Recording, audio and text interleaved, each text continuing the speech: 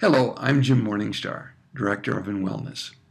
Today's Life and Wellness series topic, Finding Meaning, the 11th life area of our wellness wheel, creates a personal context for all our wellness topics thus far and has profound implications for our ultimate health and well-being. Today's class will assist us to clarify what gives our life meaning and how we can choose to lead a more purposeful existence now and in the future. Regularly take time to make note of your appreciations and gratitude. Love wholeheartedly, be surprised, give thanks and praise. Then you will discover the fullness of your life. A quote from Brother Stentel Rast. The experience of gratitude has been acknowledged as a strength or virtue in every major religion and tradition around the world for thousands of years. It's a sense of thankfulness and joy in response to being a recipient of something. The word derives from the Latin root that has to do with kindness, generosity, and giving and receiving. There are two main types of gratitude, personal and transpersonal. Personal gratitude is directed towards another person. Transpersonal gratitude is directed towards God, a higher power, or the cosmos. The experience of gratitude has long been associated with health benefits, and now modern research substantiates it. Researchers Robert Emmons and Michael McCullough found that among other benefits, people who keep a gratitude journal, appreciations list, or other similar intervention on a weekly basis experienced the following. They exercised more regularly, reported fewer physical symptoms, felt better about their lives, and were more optimistic than those who recorded hassles or neutral events. They were more likely to have made progress towards important personal goals and experienced less depression and stress. They enjoyed better sleep quality and duration.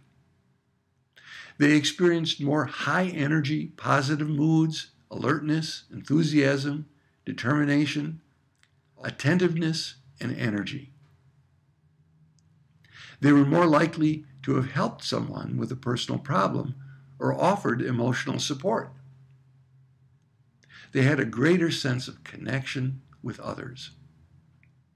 Another outcome of their research was the distinction between gratitude, a humble receiving that requires no repayment, and indebtedness, a feeling that one has to repay a debt. Those who reported feeling indebted to others experienced more anger, lower levels of appreciation, happiness, love, and connection with others as compared to those reporting the feeling of gratefulness to others. Here's a simple, significant exercise you can do to experience the effects of gratitude in your life.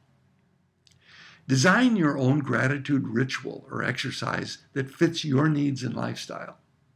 Keep a journal, diary, or a list. It's been called by different names, including a gratitude journal, a blessings diary, or an appreciations list. Call it whatever you like. Write down at least 3 experiences or things for which you feel thankful. Do it from 1 to 7 times a week for at least a month. Notice what happens. Share your appreciations and gratitudes with a supportive friend or family member. Daily emails, phone calls, or dinner table sharings can create a wonderfully positive glow, especially if what you're appreciating is another person. If you don't have someone you're comfortable sharing with, just write it down for yourself and be sure to read it again after you've written it so you can bask in the warmth of the gratitude. Savoring gratitudes is a very effective way of amplifying your experience. Your entries can be anything from the smallest noticing, the way the sun peeked through the trees at sunset, to the largest events, my daughter's wedding. See if you can find new things to feel grateful for, but don't worry if the same items keep coming up. The important thing is the experience of thankfulness, appreciation, blessing, or gratitude. I personally can attest to the value of this practice, having done it for over 15 years. It never gets old if you do it from your heart.